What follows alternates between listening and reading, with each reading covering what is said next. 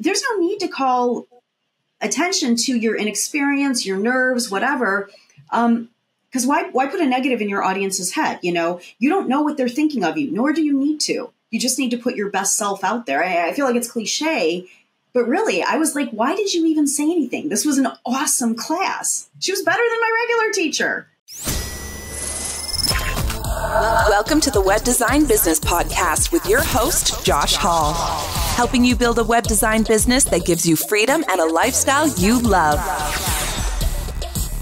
Hello, friend. Great to have you here for this episode of the Web Design Business Podcast, where we're going to dive into managing your nerves and managing your anxiousness, anxiety, and feelings of dread for those of you who have to do any sort of presentation or public speaking. And the reality is, if you own your own web design business, you are going to have to, at some point, speak in front of a small group.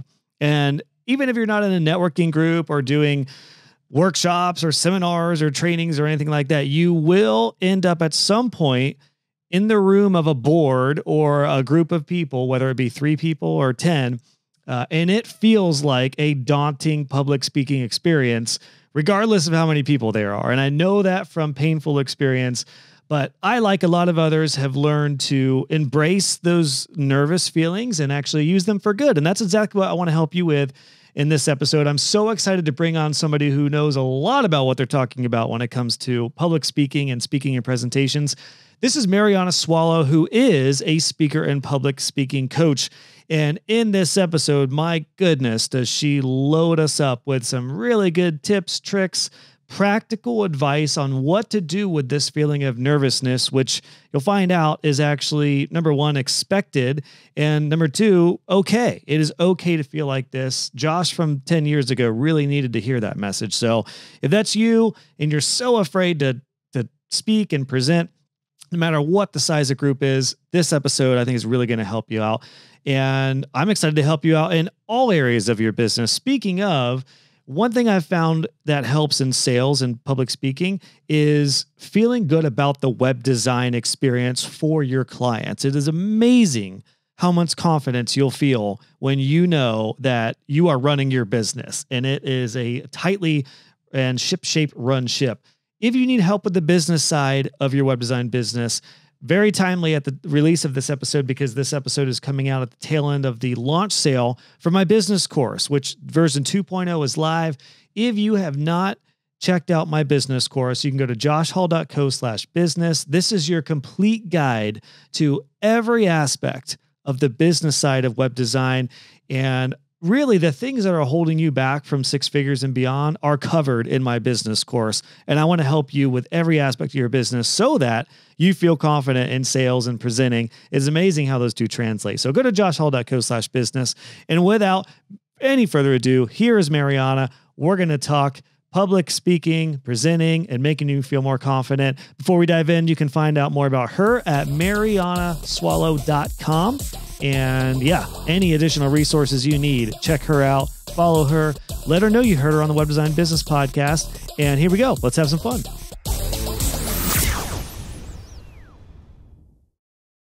Marianna, welcome to the show. Thank you. I am so excited to talk about my it's actually not a hidden passion, but I told you before I hit record, like if I wasn't a web design business coach, I would probably help people with presenting and speaking. So I'm so excited to pick your brain on this.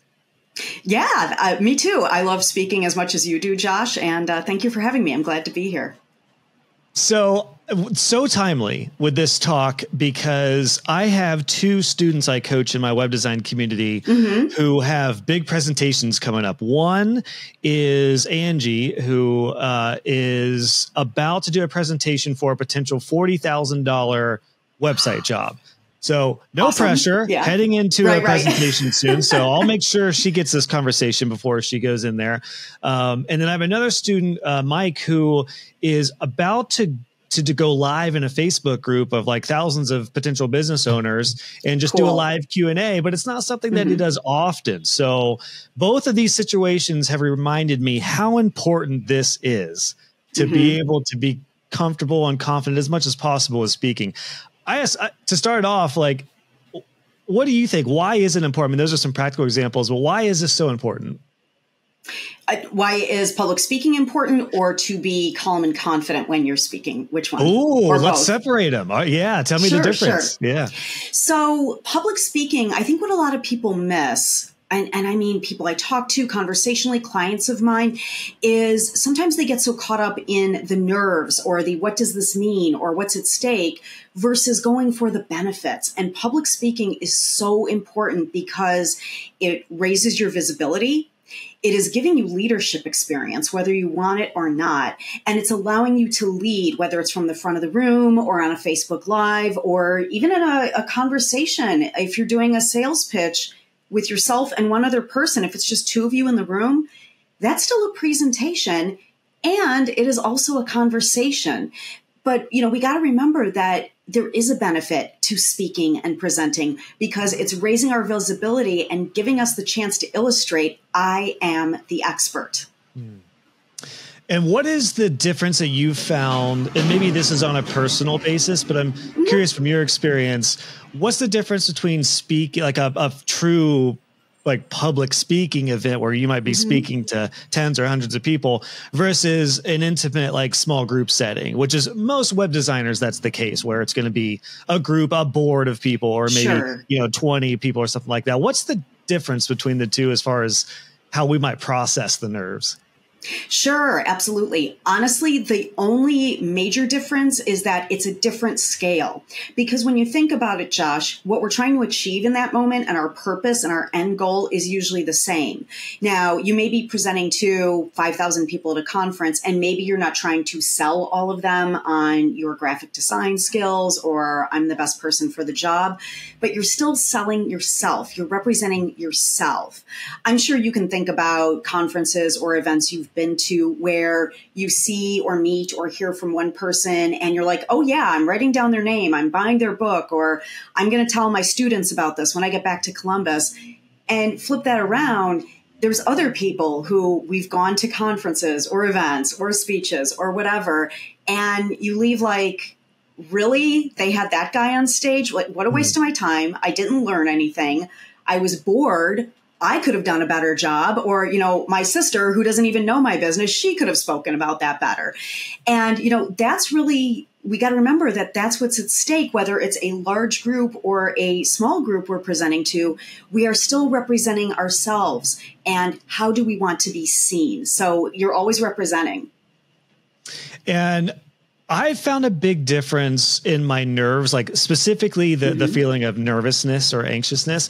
I found a big difference when I was with maybe a few people or a small group versus a group of like 20 plus. And it was interesting because I got more confident and comfortable doing that over and over and over again. But I do specifically remember being fine when I was at like a Panera with a few people or a small group, being, myself and not having those same nerves. But as soon as I would do like a workshop or training in front of 20 people in my networking group, I felt way different. I guess diving right into that, why do you think that is? Why do you think that is the biggest difference? Like why a few more set of eyeballs? Why did I feel that much more intimidated? Sure. So I'm glad you brought this up because this is something that's so important to address. And I feel like this is something I don't get to talk to people enough about. So thank you for the question. Josh, it's not necessarily that, well, there were 5 people in my networking group and now there's 7 at my pitch meeting at Panera. It can be, but what's important not just for you and the example you shared, but what I would encourage everyone to think about is, what is it that makes that feeling different for you? What is the scenario? Who is in the room? What type of people? Because this varies from person to person to a one. So you might ask yourself, were the stakes when I had 7 people, were the stakes different? Or is it just I feel more comfortable with 5 and then above 5, I feel nervous? I have a client, in fact, the one I'm going to see right after this, he's got that same thing. And for some reason, 3 to 4 is the comfort zone. And the minute it's more than 4, whether they're in a small conference room or, a large group, 100 people at a conference where he can sell his services, either way, 6 people, 100 people freaks him out. So we're working on that. Now, why I bring this up and why I invite you to say or look at what is different about it? Once we understand what our triggers are, whether it's the type of scenario, the person, the type of person, we can then start to recognize the symptoms that are coming up then and then addressing them. Now, I want to be clear. Let's say the symptoms are, for instance, my client, he gets really excited and his thoughts kind of start racing and he forgets what he wants to say. We then can go to the root cause. But what I want to say about that is, it is different for every person. So for instance, for me, I much prefer talking to strangers. If I'm in a room full of strangers, I'm not going to say I don't get nervous, but it is worse for me if somebody I know is in the audience. Interesting. I cannot stand, well, because I feel like I would feel the opposite. I would feel more comfortable if I had some people who I knew. And most of my clients do. And I still get the excitement. But if my husband is in the audience, it freaks me out. I make sure I look everywhere except at him. And that's my trigger, is when I know someone in the audience.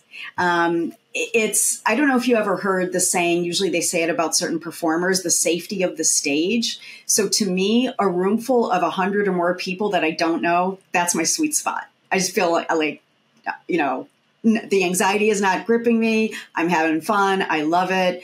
But as soon as someone I know is in the audience, and especially if I see them looking at me, I really need to dip into my toolbox of relaxation tools. So first understanding who's in the audience, what is it that trips you up, or the scenario, and then start addressing it. I wonder if that's because if it's people you don't know and it doesn't go well, it's like, well, I'll never see them again. So, or if it is somebody it's like, they're going to remember that, that dud of a presentation. I don't know. I mean, I kind of wonder what the psychology is behind there, because I could see both camps equally. Like I understand where you're at. And it is funny. I don't know if that's something that can be trained, but I 100% feel opposite, to where anytime I would be in a meeting, like for example, if I was referred to a potential client and I met with their board of, 7 people or something, and my client was there on my behalf, I would feel so much more confident and comfortable. If I went there by myself, it would feel a little more intimidating for me. It's particularly earlier on. I did get more and more comfortable. And I think for anyone feeling nervous, I'm sure you'd back me up in saying the more you do it, the easier it gets, and you learn to manage the nerves and the butterflies differently. And I have some thoughts on what nerves are and how they actually can be a really good thing. But that's fascinating. I don't know. I don't have any more thoughts than that. That is just really interesting. Both camps could, I imagine you fall in one camp or the other. It is, yes. And it's really interesting to me. Most of my clients, especially my corporate clients, almost 201, they say, I am so nervous unless somebody I know is in the room, whereas I'm the opposite. So part of the battle is understanding that. And yes, you just said a minute ago, something we were talking about before you hit record, is that getting more and more practice, doing it more. This is a great way to gain mastery over the nerves. When we get to, we'll talk about the nerves, but I don't ever say get rid of the nerves, because that's not realistic. So let's do it. Let's dive into the nerves. So my insight on this and what I've experienced is that I still do have a feeling of nervousness when I'm being interviewed or when I'm doing something. But what I have learned is that that often just means I'm excited.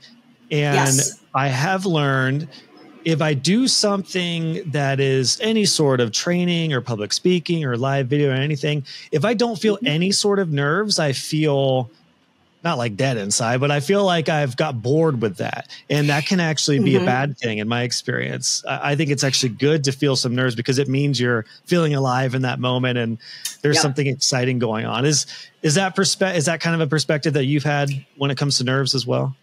Absolutely. And it is spot on. And by the way, there's been research done on this, and everything you said is spot on. When you feel nerves, and it manifests differently for everybody, and we can talk about some of those, because I used to think I didn't have symptoms. I just found out my symptoms were different than everyone else's. But when you have the nerves, the excitement, the anxiety, whatever you want to call it, that is your body's way of telling you, I care about this and I want to do a good job. And yes, if it gets so rote that you are feeling bored when you go into it, or you're like, oh, this again, that is a sign that you're bored and either you need to shake up something in yourself or shake up something in the presentation, the activities, the words you say. And it's good to pay attention to those things. You know, Josh, most people, if they find that they're not feeling nervous, they're like, okay, I'm good, versus seeing it as kind of a signal that maybe you need to switch something up here. Maybe something is stale, or maybe you shouldn't be doing this. Not you, Josh, but I mean, you know, I've heard musicians talk about this, and my feeling, Josh, I love to go see musicians and storytellers and plays. If they're not feeling even a little bit nervous, I don't want to see them. Because that tells me they don't care or that they've mentally checked out. And it kind of reminds me of towards the tail end of running my web design business. I eventually sold it. One cue, I didn't really think about it until now, but one cue that told me I was ready to pivot to teaching in the online teaching world is I was never burned out by my business, but I was getting bored. I did get to the point where like the sales meetings, I wasn't nervous for them anymore. And it was a fact that it wasn't because I was super confident as much as like I was so much more interested in doing something else at this point. So that is kind of an interesting red flag, I guess. Maybe if you are feeling that, maybe it's time to pivot or do something, or maybe change the stakes. Like maybe do something new, or branch outside of your comfort zone. Maybe host a live webinar. Or so. Do you start a coaching business or start coaching? Yeah. Do you encourage people to like do something bigger, doing something different if they get to that point where you do get quote unquote like bored? Yes, absolutely. And I do encourage them to do something different if they're bored, to raise the stakes. And what I usually tell my clients is try something outside of your comfort zone. When coaching wraps up with me, one of the resources I give them afterwards is a list of storytelling shows across the United States and especially in the Chicago area, because most of my clients have never tried storytelling or comedy before. And that's a great way to kind of shake up that muscle, learn a new skill, and get some public speaking practice. So I have links to where they can go to, find the show or sign up or apply to be a speaker. And it's interesting you mentioned this because I am constantly stretching myself in my own speaking and training capabilities as well. Whether it's taking classes, learning new skills, working on new activities. One thing I started doing right about, a year and a half ago, it was always kind of like a secret dream, was to try stand-up comedy. So I did that. I took a few classes. I performed in a few shows. I have done open mics in Chicago. And I will tell you this. I almost don't want to say this, but I know none of my clients will do this because they have flat out told me, nope. If you can go to an open mic and tell a 4-minute set of jokes, even if they fall flat, you're aces. I mean, doesn't mean your anxiety will be killed, but boy, it makes a corporate presentation pale. And mind you, this is with friendly audiences who are supportive, that even if you don't get a single laugh, they'll be like, woo, yay. No but doubt. I have offered that to my clients. Yeah. And they're like, nope. The utmost respect for comedians. I mean, I can't imagine a tougher medium like for communication than getting up, all eyes on you. Because it is one thing when you share what you know, or like in the case of Angie and Mike, my students who are about to have these presentations in a way, they each have services that are going to help the people they're talking to. Right. But in the comedy club, like those people are just there to laugh. Like it is really, there's so much that rides on your shoulders, and it is a little bit more personal. And I totally agree. So I feel like that is, if you really want to master work presentations, do an open mic night, I guess.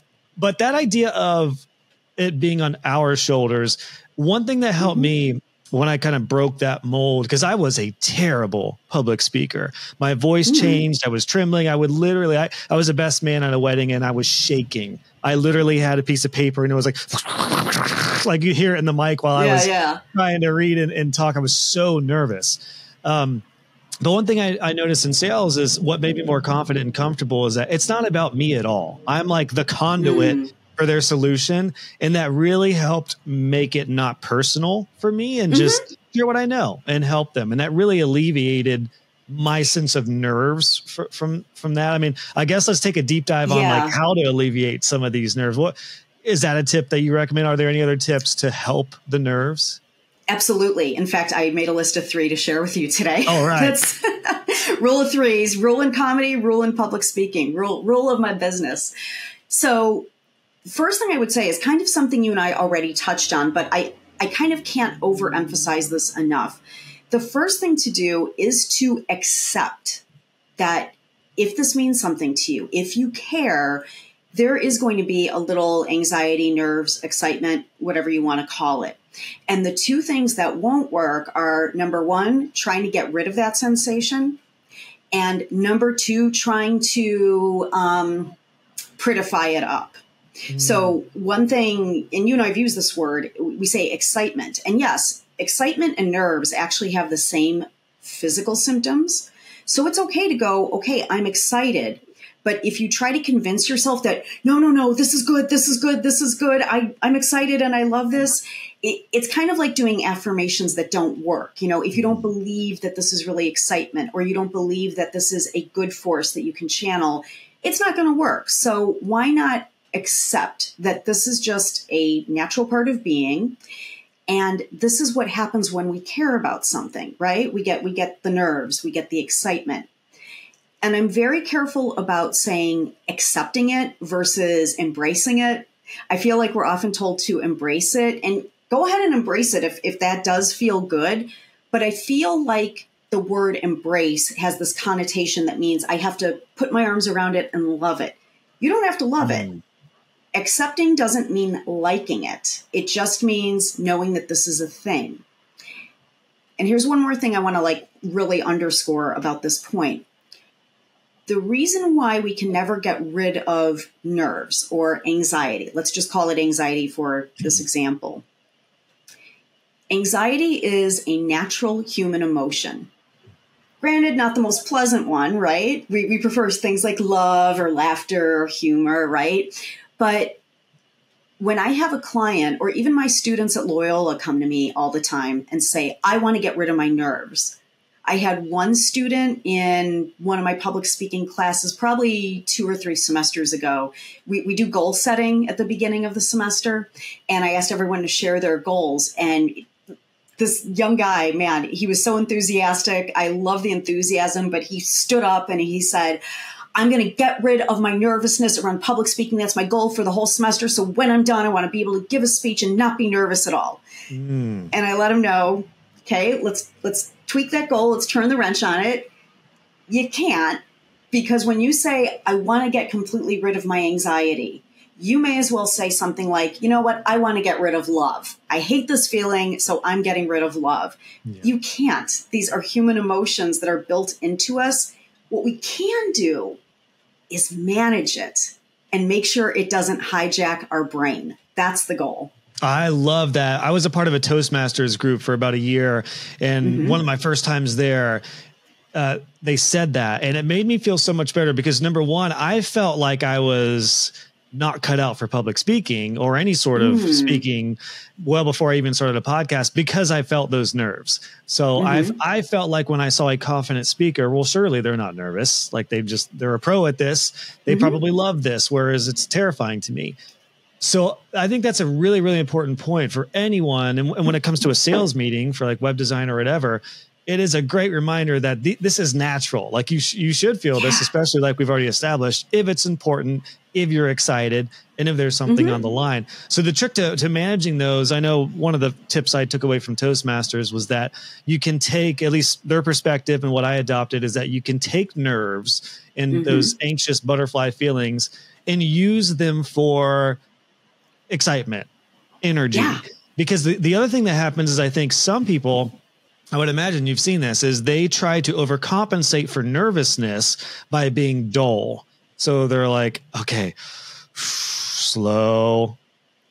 I would like to help you with your website. You know, it's like robotic and dull, and you don't want to do that either. So do you have any tips for using the nerves practically? Yes. Is it good hand gestures, voice, inflection?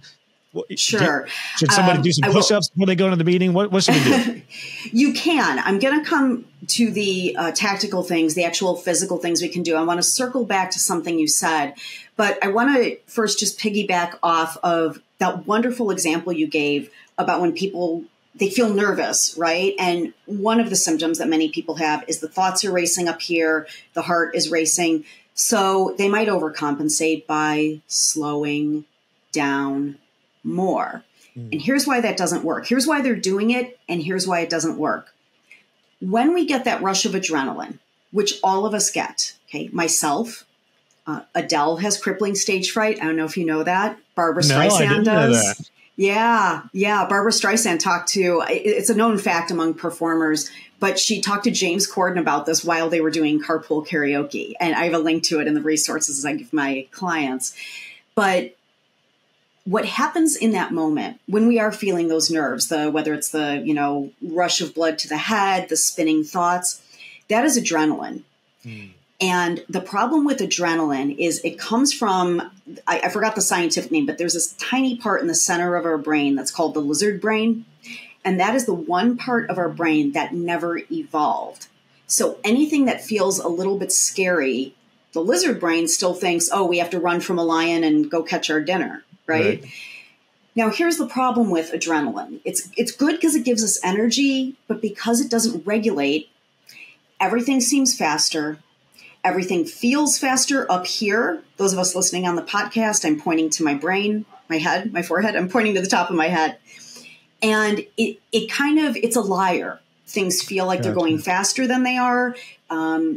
Where I usually see this, Josh, is a client will get up and do a wonderful introduction, and they sit down, we do feedback. I'll say, how did the introduction feel? Oh my gosh, I raced through it. No, you didn't. You sounded great. Because everything, when we're having that adrenaline rush, everything feels faster than it really is. And everything, unfortunately, also feels worse than it really is. So it distorts time.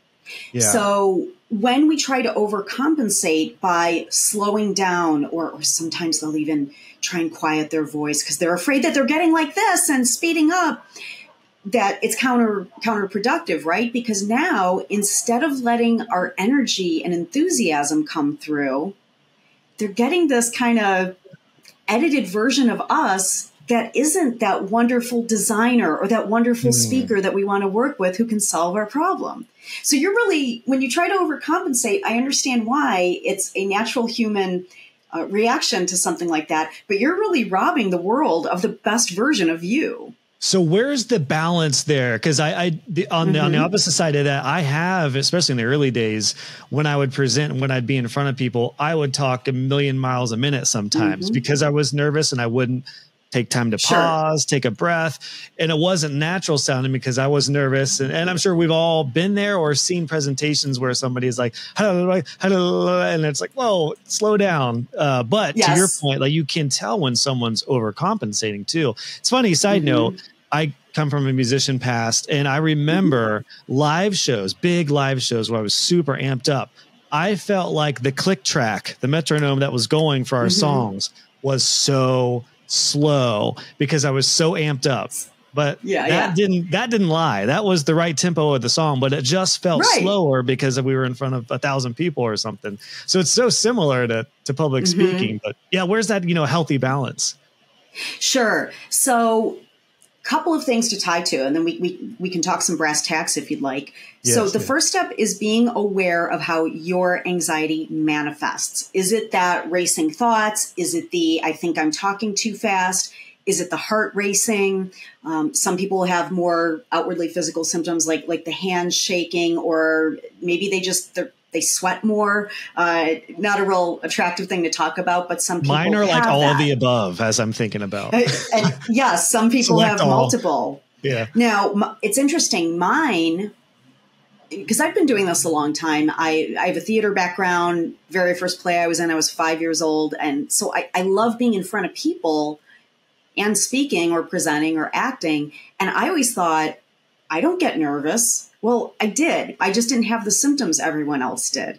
Mine, it's a little embarrassing. Well, because I know you said let's keep this all PG-13. My thoughts race before the presentation or before the story that I go out to tell. And not only do they race, they then come out in a very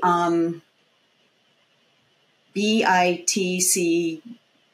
Oh, we can say bitchy. It's totally fine. Oh, bitchy. Yeah, no. Okay, good. Oh, yeah. We're a hard PG-13 on this show. Well, yeah. Okay, good. So I would get really bitchy. I mean, I'm talking about dumb things. Yeah.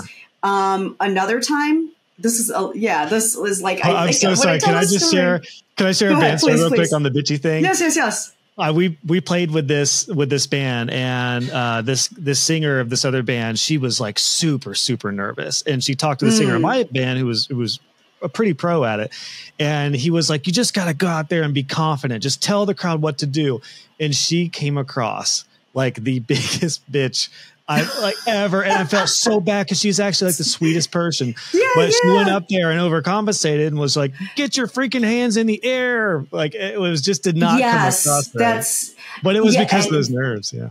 That's an overcompensation. Josh, I'm going to write a whole blog about this. This is such a great conversation. I'll give you the transcript so you can use it. I would love that. And I'm going to put the episode out anyway, but I'm going to link to this too.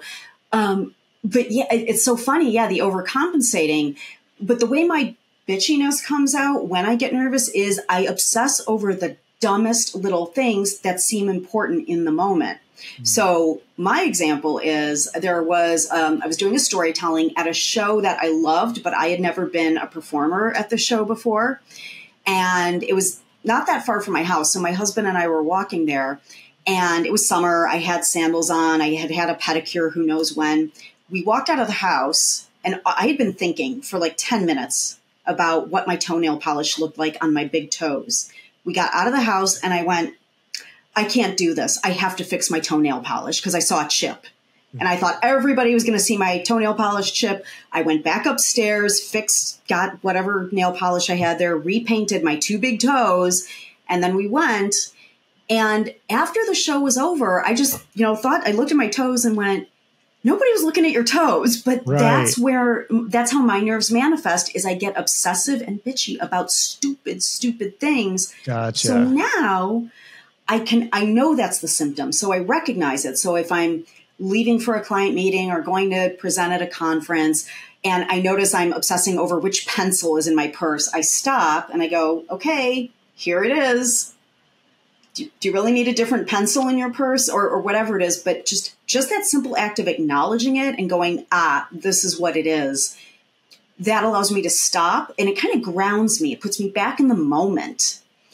And I find if you have a phrase to acknowledge it that works for you, I had a colleague years ago, but when she found her thoughts were spinning, she would go, here's my crazy. And not pejoratively, but that was her way of recognizing it and stopping it. So being able to know your symptoms, recognize them. And I don't mean just think about it and keep doing what you're doing. You need to stop. And if it helps you to verbalize, but you need to say something, whether it's in your mind or out loud, like, okay, here's my thing. Because if we just kind of think about it for a sec, we're just going to keep going back to our symptoms, whatever it is we do. Gotcha. And when it comes, so it's interesting that yours kind of manifests like maybe before or after the actual event of speaking or presenting. For the people who like myself, who it's 100% in the moment where those come out. I know we had talked about maybe getting into some of the nitty gritty on like what to do with those nerves. I like your term on like accepting it, not necessarily loving it or embracing it. But now the question is, if I'm a web designer and I'm in a presentation in front of a group and I've got all this, select all the symptoms. I'm sweaty. I'm nervous. My voice is changing. I'm talking really fast. I don't want to talk too slow. What's some of the best places to just like start with being yourself, while you're talking? And by the way, I'm going to let my golden retriever in real quick. She's scratching at the door, but keep talking. We're going to keep rolling. Absolutely. All right. So while Josh grabs his golden retriever, so there's a couple of things. First up, we've got acknowledging and noticing what's going on. Second thing is to have the tools ready to go. And I'm going to give you those tools. But Josh, I'm really hammering this because this is why I give my clients and my workshop students practice. Because if I can say to you, Josh, take a deep breath when you get nervous. Okay, if you don't practice it or you don't know your method and you don't have it ready to go before you step out there, you're not going to do it when you have that rush of adrenaline or you notice you're getting a little caught up and your thoughts are spinning. Gotcha. So I will give you examples of some things I like. And here's the other thing. When it comes to tools, we might not like the anxiety, but you do need to like the thing you're using. So the one I like to do, there's two things that kind of always slow me down and reconnect me. And these are my things. So the first one is I like to ground myself with my root chakra. Very woo-woo, I know, but I meditate in the morning before I start work, like for a minute or so. And the way I do it is I, sit, I close my eyes, I have colors I think of, but I tell myself to breathe into my root chakra. So that's the part, it's kind of like between your hips. It's the very, base of where you sit. And great. I'm not asking you to meditate when you're out there presenting to your clients or at a conference. But what I do then is I kind of make a mini version of it. And for instance, now when you and I are talking, when it's your turn to speak, it gives me a second to pause. But I also say to myself, okay, ground to your root chakra. And my energy, just rather than being all up here spinning in my head, it grounds down very nice. I kind of feel calm at my base. So even if I'm presenting at a conference and I feel I'm getting a little spun up, I'll just say, ground to your root chakra. And that kind of mental cue slows me down. Another one that I think anybody can do, and you don't have to have a big meditation practice, but I learned this from one of my business partners, Jeremy Cohn, who teaches Alexander technique, is when you find you're just kind of, spinning or feel like you're losing control a bit, just ask yourself up here in your head, where are my feet? So Josh, please do that for me. Ask yourself, and for our purposes, go ahead and verbalize it. Say that for me, please. So where are my feet? Or am I actually telling where my feet are? Yeah, no. I just want you to say, where are my feet? So what happens when you say that? What did you notice was happening in your mind? Oh, well, I thought about it. It did actually kind of center me, and like, it made me a little more, I'm trying to think if I was nervous. It like forced me to think about one thing, and in a way calmed me down, I guess. Cause it was like, everything else was, where are my feet? It was like, it was me. It was 100% me. It wasn't a nervous me. I was like, where are my feet? Right. It directs your attention and it brings your attention down. Right. So I love that question, that little quick question in the moment, because when you are presenting and your thoughts start spinning, you can just mentally, because if you're in front of your clients or a conference audience, you shouldn't go, so what I was saying, where are my feet? Because that'll look weird. Yeah. But that's why I like having these mental tricks, because you can do them and nobody knows them. So those are my two favorites, the reminding myself to get to my root chakra, and in a moment of feeling maybe spinning out of control, or another time, what happens to a lot of people when the anxiety comes up, they forget their thought or they forget their next sentence. Where are my feet? And when we relax the mind, the next thought will come. Yeah, that's good. I would love to talk about the difference between small groups and larger groups, because especially when it comes to showing energy and being more charismatic and everything, one of the reasons I love podcasts is because if you and I were at a coffee shop talking, it would be the exact same. Like I don't say, and actually it's funny, I was just at a web design conference with a lot of my community, and a couple of the people said, like, you're just like you are in your podcast in person, which makes me sad for the amount of people who broadcast themselves differently than they actually are. But this is not a show. Like, I communicate and have tried to always do this, and have learned to do better at this, just like I would on camera in a meeting or whatever, than in person, just as a one-on-one. And that's, I think, easier to do in like a small group setting when it's a little more back and forth and Q&A style. But in a larger group, in like a 20-minute presentation or something, anytime I'm involved with something, I don't do much public speaking in person, but I do a lot of like online trainings, and I do try to just find like the next level up, like the excited version of myself is what I try to find, just to try to make it engaging. Whereas one-on-one, I might be a little more subdued. Can you speak to how to maybe manage that difference as far as like, or should there not be a difference between how, in your mind, how you speak to 50 people versus a small group, or do you feel like it's maybe good to find the best version of, like, the excited version of you for a bigger audience? Oh, there's so much there. Question, but yeah. Sorry. No. It's a great question. Let me kind of start with like what I think is true and the foundation of everything. And then let's talk about how you show up differently for an audience of 5 versus an audience of 20. And I love, Josh, your phrase, the most excited version of myself, or the, more excited version of myself. I'm going to think about that and use that. But okay, pulling back all the way. At the end of the day, whether it's me pitching my business to one other person, or speaking to a room full of people at a conference, or doing my group workshops, which I cap at 10 or 20 so people can have, 10 or 12, so everyone gets practice. Gotcha. At the end of the day, anytime we're sharing information or exchanging information, yes, it might be a presentation, but it's always a conversation. So I like to approach any presenting or speaking opportunity as this is a conversation. Even in a big group setting, like in a one-to-many? Yes. Even in one-to-many, it's just you are doing that conversation on a different scale. Gotcha. Now, like I said, I love your, more excited version of myself. It is good to, what's the word I'm looking for? Not measure, but calibrate this stuff so that it's appropriate for the room. So for instance, if you do sit down with 5 people to talk about your coaching program, you're not going to come and be like, hey, everybody, you might, but it might be a bit much for that small of a group, right? Yeah, right. Conversely, when I have 20 or 100 people in the room, I don't have them do the activities we do in a small workshop of 10 people, because then we're going to be there till like 6 o'clock the next morning, right? So you have to calibrate and scale appropriately. What I would say, though, with regards to, the energy you bring or the things you do, is know what's going to make you comfortable. We still want to be a good speaker, be a good presenter, and prepare appropriately, but how can you connect to that group? So, for instance, let's go back to my conference example. When I have a small workshop of, 10 or 12 people, we do an icebreaker and we'll share some bit of information about ourselves. I can't do that with a room full of, 20, 50, 100, 1,000. Yeah. However, I like to know a little something about them. So I might do a raise your hand survey. If we're on Zoom, we use the polls. And when we have that information, then I can say, oh, I see most of you say you have used this product before. Great. Here's what I'm going to touch on.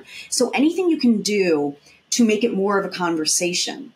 These days it's really cool because we have all these tools. We have polling tools. We have online polling that we can use at conferences. One of my favorite low-tech items that I just discovered this year. Did you know you can buy paddles for groups that are dry erase paddles? No. Yeah, I was in a retreat that I was at in April. It was virtual, but we received a package of goodies before the retreat started.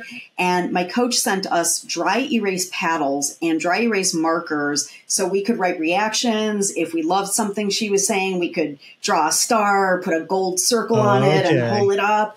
So there's so many ways that we can get to know our audience and make it more comfortable for ourselves. But to your point about, how much enthusiasm do you let through? You let it all through. Let them see the best version of you. But know that you want to, scale it appropriately. For 5 people, you're not going to be Tony Robbins level, let out your lion's roar, or whatever he does. Right. He's not my favorite. Yeah. Because then the 4 people are going to be like, whoa, Tony, chill out, man. We're in a coffee shop. Exactly. Yeah. I'll give you an example, actually. Years ago, when I used to do bank training, decades ago, there were always supposed to be 10 or 12 people in the room, and they were learning a new system. So they would have a computer, and I would stand at the front of the room and, teach everyone how to use the system. Well, one day, only 2 people showed up. Everyone else had changed to a different time slot. So what I did was I asked the 2 women who were there to sit at their computers. I pulled up a chair, sat between them, and, it was great because I could give them more personalized attention. But I wasn't my usual, hey, everybody, stand up and say your favorite movie, because that would have been silly for 2 people. Yeah. And I never forgot that session because it was so much fun. We learned a lot. We learned about each other. They learned what my favorite Indian candy was. So they actually went out at lunch and brought back a bag for all of us to share. It was so much fun. But it's, how can you make this more of a conversation, even on a large scale, and then bring the energy that's appropriate? That's a great tip, especially for the large groups, to make it feel intimate in a way that is still with a large group, because it's like you're with them instead of speaking at them and speaking to them. I love that. So you mentioned something interesting there, which is preparedness. The examples that I've kind of hung on to here throughout this conversation with Angie, who is going into a board of people with like a prepared proposal and almost can have like more of a presentation style thing, versus Mike, who's heading into a little more of a casual Q&A with a lot of people. One thing that Mike told me, and I'm sure he's cool with me sharing this live, because I think we all probably feel like this, is if you go into a live Q&A and you're not used to it, that can be extremely nerve wracking because you don't know what they're going to ask. And I actually love that now. Whenever I'm on an interview, I don't want to see questions beforehand. I'm much better with the first answer. Yeah, I kind of like being surprised by questions, but that's not the case for a lot of people, and I understand that. So in somebody like Mike's case, what were your recommendations to I guess, manage the nerves of the unknown of what they're going to ask? Sure. It's exactly what you said, preparedness. Now, are you going to know every question that people might ask you? No. I mean, I still get questions that surprise me. I think we always will, right? Because you can't know what anyone's thinking. You can think from the perspective of your audience, okay, what might they want to know? When I coach finance departments that are usually presenting up to the C-suite, I ask them to think about, okay, what are their priorities? You know, you're talking your financial lingo. They don't know that financial lingo. This is their priorities. Let's address that. So you can think from that perspective. The other half of that, Josh, is be prepared for when you don't know and have the responses ready to go. And it's always okay to say, I don't know. Tell me if you agree with this. This is something I've spoken about on podcasts or I discuss with clients. There is something about American work culture where we are supposed to be good at every single thing, including public speaking. We are supposed to always have the answer. We are supposed to know everything, even if something isn't our area of expertise. And I feel like there is this incredible pressure to always have a response. What do you think? Yeah, I do agree with that. Where that pressure comes from, where that originated, whether we're all just thinking that's what we all think, I don't know. Sure. But particularly in my industry of web design, clients for me would always ask me, they would just assume because I could build websites, I would know everything about Facebook and everything about social media, everything about SEO, everything about email. And I don't. And one thing that I help a lot of my students with when it comes to imposter syndrome is to remind everybody, no one knows everything. Like, a lot of people know a lot about a little, but very little people know about a lot. Like, you know what I mean? Yes, we don't know everything. Great reminder that we should be prepared to say, I don't know, but I'll look into it, or I do know something similar that is, I could give some insight on, but that's a great reminder. And I don't know where that comes from, but you're so right. For like Mike's case, the feeling of nervousness probably stems from the questions he might get that he doesn't know. And then you don't want to look like an idiot who doesn't know what they're talking about. But the reality is, like, I know Mike knows plenty to share with them. Right. So good reminder. Yeah. Just, I don't know. Oh, Yeah. I don't know. I can look it up. I can get back to you. I have seen that, though. To answer your question, you're right. Yeah. Especially in web design. For whatever reason, somebody's like, oh, so you can fix my computer. You must do IT too. No, I don't know. I don't know how to fix your computer. Right. I used to get that when I started my career. I was a software trainer. And pro tip, if you tell the kids at the Apple Genius Bar that you used to be a software trainer, they're not impressed. Gotcha. Because I'm always thinking, and actually this is a good thing to bring up. I'm always thinking that if I kind of let them know I used to be techie, they'll be sympathetic. No, the opposite is true. So I'd like to throw out to that point, Josh, one of my favorite public speaking tips that I tell everybody: if you are feeling unconfident, or you were pulled in last minute, or you had to step in, or this is only your first week at the company, don't announce that stuff and apologize, because people will do that. They'll, oh, Kevin was supposed to present today, but he's sick. I guess you're stuck with me. I only looked at this deck last night. People think if they kind of confess their nerves or their inexperience to the audience, that the audience will be on their side. And it's actually the opposite.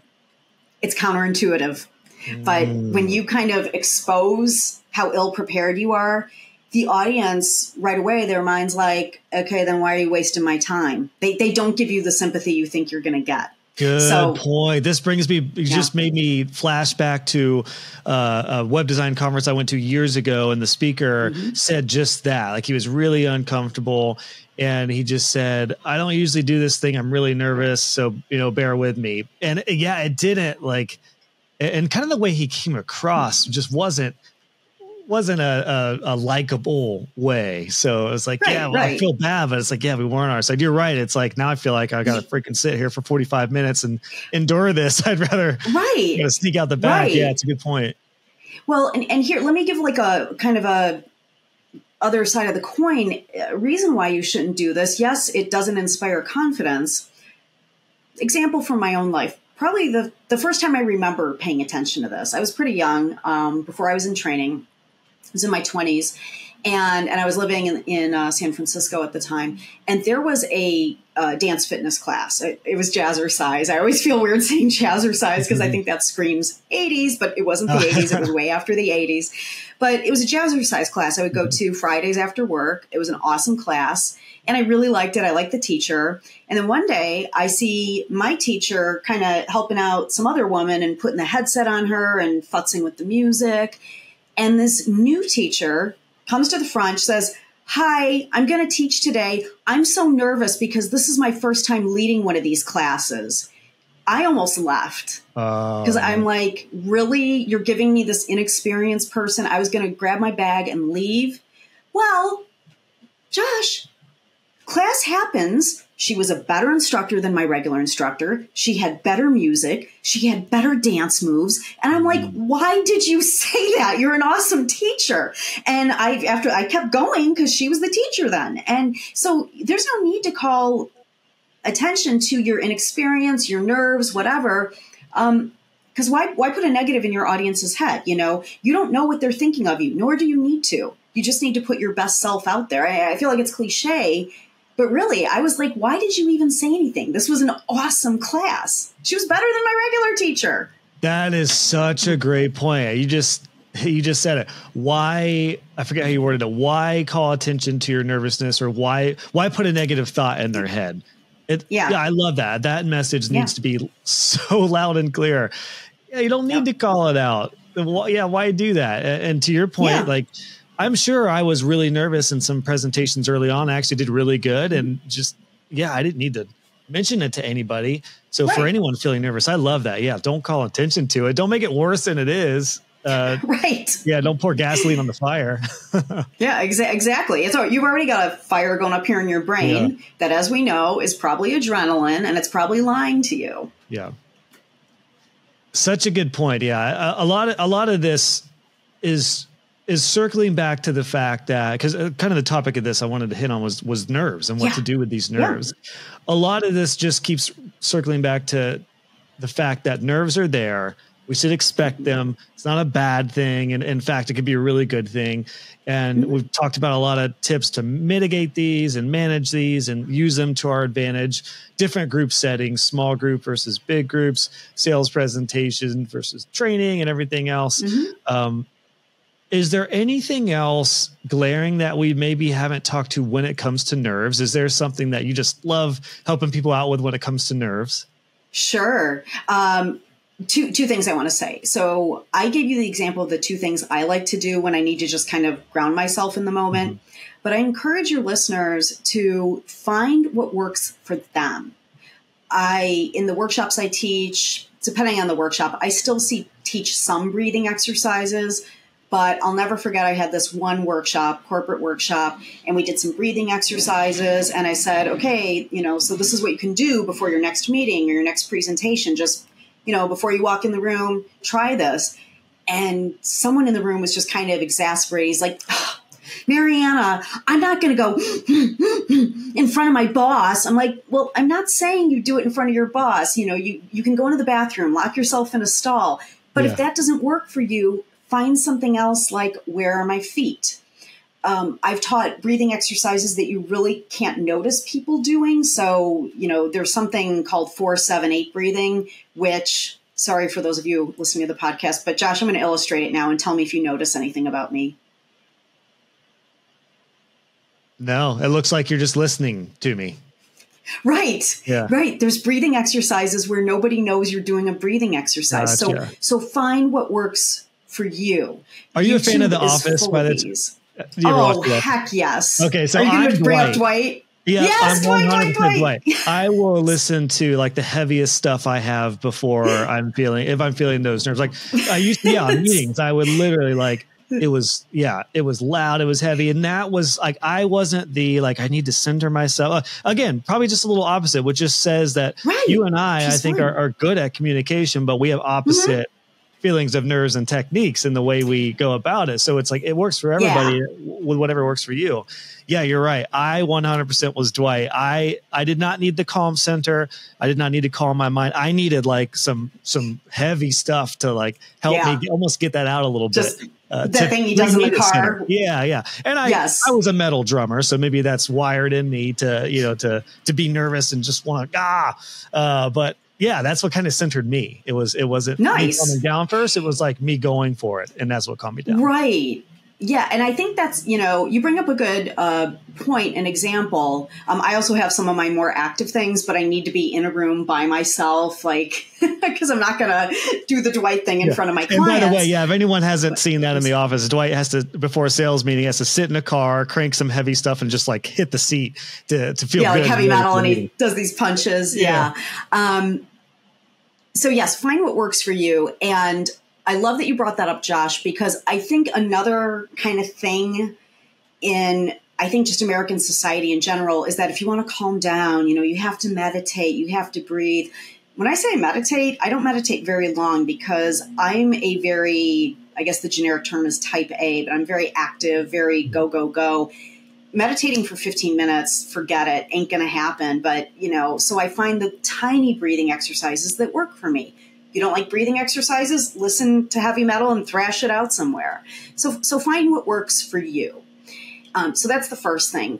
The second, and we touched on this earlier, but I can't hammer this enough. Find opportunities to speak and present. Do a storytelling. Take an improv class. Take a stand-up comedy class. If you're in a professional organization, ask if you can lead a meeting or maybe do a quick lunch and learn. Or my other business partner, Randy Ford, he was in a networking group where I think once or twice a month they would have it was called something like a 10-minute minute where someone each month would present 10 minutes where they teach That's what we did in my group. Yeah. Game changer. Right, okay. You know what I'm talking about. Yes. So, ask for opportunities to present. If you have a full-time job, ask someone you work with, hey, can I teach a little tip at that meeting? Or would you like me to run next week's stand-up meeting? There's always opportunities and people will be really happy to have you. And you're building that skill. You're building your speaking. The more you do it, the less the anxiety will hijack you or hijack your brain. Yeah. And like I said before, you're raising your visibility and raising your leadership skills. So, do it more. That's what I say. Yeah. And I would say too, just practice it. If it is a training or a workshop, I remember when I did my presentations for my networking group, every 2 months or 3 months, we would do a little 10, 15 minute training. And I would try to come in prepared. I would make sure I had the slides and I would do a practice run with my golden retriever as she's watching me. And that way, at least I knew the material and was familiar with where things were headed. And that made the world a difference early on, especially when I wasn't comfortable and confident with eyes on me, which for whatever reason was just the killer for me was seeing eyes looking at me. And it was now every word I say is being listened to and I don't want to waste anyone's time. And I'm feeling nervous, but it was different when I was at a table with people. And I think that what you said earlier with a bigger group was interesting is being with them in some way, getting them involved. I can't recommend enough for everyone to think of a way, if you're in a meeting, you're with those people. You're not talking at them or to them. You're with them. You want to help them. Right. And that just alleviates so much pressure, unneeded pressure in a lot of ways. Just like the instructor you talked about, the jazzercise stuff, where it's it's unneeded pressure for her to say I'm super nervous. It's my first time. No, just go, just do it. Right. Yeah. I mean, might even surprise yourself, that you get through it and you're like, wow, that was really awesome. Yeah, I was pretty dang good at that. All right. Then you're really confident. Yeah. Love it. Well, great tips. Do you say, is it Marianna or Marianna? Either one is acceptable. Just get the A on the end. It's not Marianne. And you didn't call me Marianne, but I have so many people who do that. And I'm like, Marianne, just get the A. I've had a lot of people call me John recently. It's not even my name. I mean, it's a J, but I'm like, why is everyone calling me John? If it's my email signature messed up, I don't know. But yeah, I wanted to make sure I got that right. So yeah, Marianna, this was great.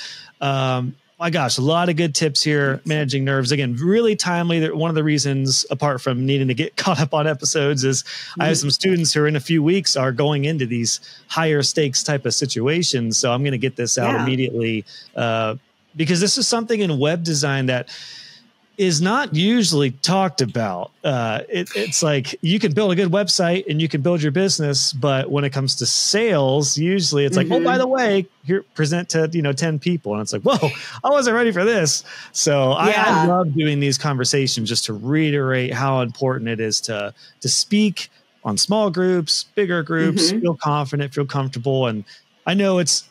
Again, these nerves, these feelings are normal and expected and many times good. So I don't know. Any final thoughts? Any Absolutely. Last minute Marianna motivation? Hit us for the Ooh, I'm going to rip that one off too. I can't wait to see this episode in the transcript.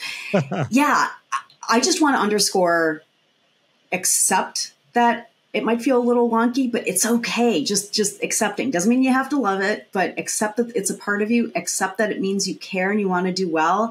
And if I could challenge everyone listening to this episode, find one thing speaking wise to do differently. Go do a storytelling, try a stand-up comedy class, ask someone at your work or maybe a client site if you can present or do a 15-minute lunch and learn or teach someone a skill.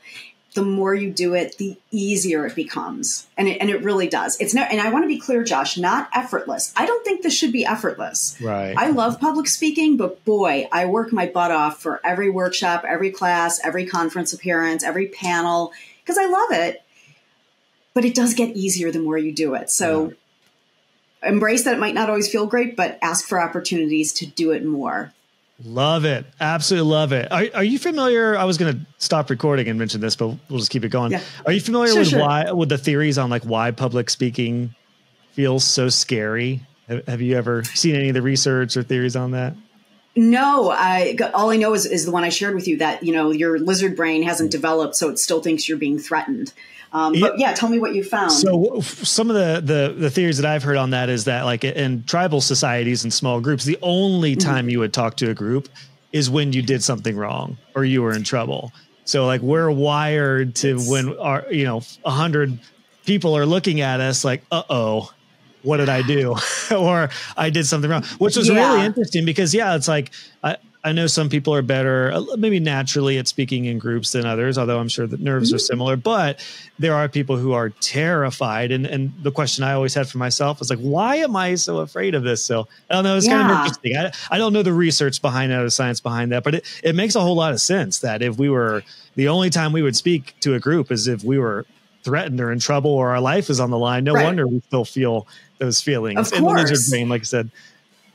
That makes a lot of sense because when you were talking about getting called before a council, tribunals, I think, were a thing in some societies.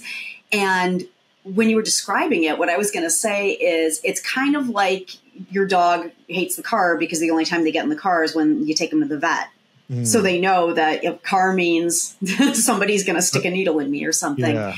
And that actually makes a lot of sense to me. Because I think if we all think about it, when you were describing that, Josh, the other thing that came up for me was once I got out of college and started having office jobs, whenever my boss would say, no matter who the boss was, if they would say, can I talk to you for a second or close the door, my first thought was, I'm getting fired. Yeah, right. Because anytime someone of authority wanted to talk to me or told me to close the door, it was because I was in trouble. Yeah. So, of course, if my boss wants to talk to me, and half the time it was no, they were just sharing confidential information that the other people out in our cube area couldn't hear.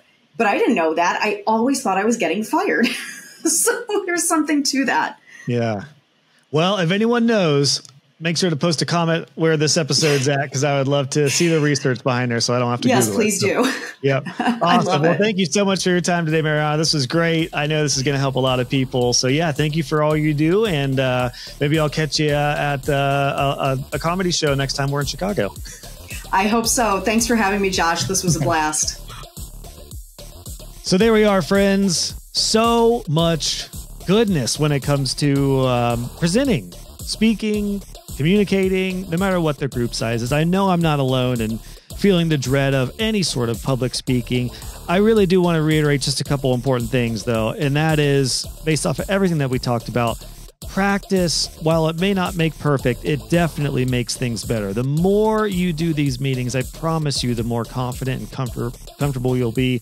And just remember, the feelings of nervousness and anxiousness that you feel, they are, again, expected, and they're fine. You should feel like that if you're excited. So that was my biggest takeaway from this conversation, was just that getting over nerves is not getting rid of nerves, it's managing the nerves. So I hope, if anything, that little tip right there puts a cap on this conversation, which I hope you enjoyed. If you did enjoy it, please let us know. You can go to joshhall.co/283 to drop a comment on here.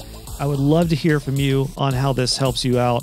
I do read all the comments that come into the podcast, so let me know. joshhall.co/283. Again, you can connect with Marianna at mariannaswallow.com. And you know what? It's probably a good time to mention that if you like the podcast, please leave us a review. You can do that ideally on Apple or on Spotify. To make it easy, go to joshhall.co/podcast review to do just that. It really means the world to me to hear your thoughts on how the show is helping you in your business. And probably, I think everyone knows this by now, but reviews really do go a long way. So if you would leave a review, it would mean the world to me. I am shaking my hands in like a monk prayer type handshake right now, saying it would really mean the world to me if you left a review. So please do that after this. And until next time, see you on the next episode, friends. And good luck. You don't need luck at your next presentation. You just need this episode. So go break a speaking leg. Oh gosh, it's getting bad. All right. See you on the next one.